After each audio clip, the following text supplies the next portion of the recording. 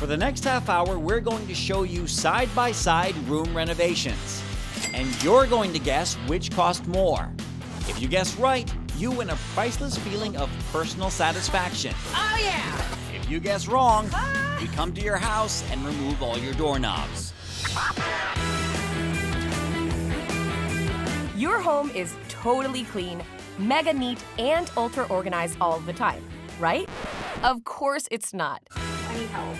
But there are people who live that way every day. We put everything in the master calendar. You can call them crazy. Oh my gosh, this is borderline too much. We call them clean freaks. I have got a great mocktail and cocktail for you. This is what I call my Helter Seltzer. How cute is that name? And the drink, so beautiful to look at. Check it out. The first thing you want to do is make blood.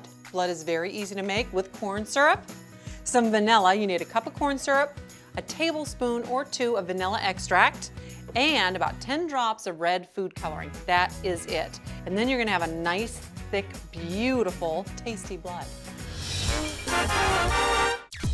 I'm Ann Thornton.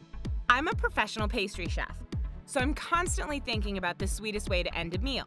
My friend Nate is here, and we are going to finally get to eat all these delicious things I created for brunch. Normally, I would just bring like a little beach shovel if I was coming to brunch at your house, rather than a knife and a fork. My front door and my back door happen to line up, so if I got the idea of running the rope through the house, hopefully the branches don't break and you get the tree in the house in one piece and the door doesn't come through the house. All right, we're ready. Go ahead, Bran. Easy. All right, eat. Whoa, whoa, whoa, easy. All right, hold slow, slow. All right, that's good. You better come in. Whoa, Bran, whoa. All right, that's good. But then it's all manpower after that. For that, Dave sets up a makeshift scaffold in his rafters. And he's up there for 3 hours. We've got an awful lot of ornaments. This tree's gonna be covered, and I'm a tinsel guy. Tinsel's a pain in the neck, but to me, tinsel makes the tree. I like it. Lighting the tree is always my favorite part because then all the work is done. That's a wrap. Sometimes I think about everything I go through getting this tree in the house, and I think about cutting back. Then it comes time to get the tree in, and I'm right back to getting the big one again. I'm addicted to big Christmas trees, that's it.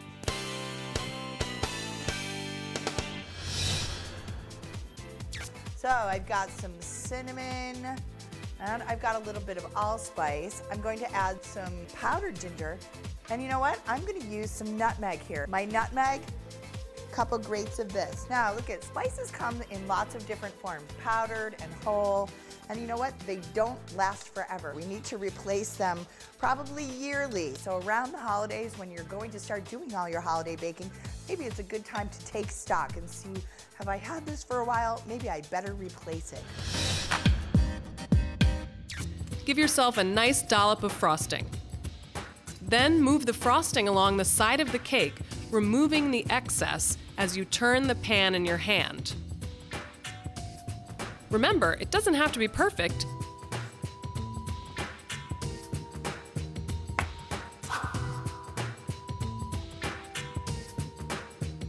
Level the top of the cake by using the back of the spatula like a bulldozer until it's flat. To get those swirls like Grandma might have made, use the back of a spoon like this.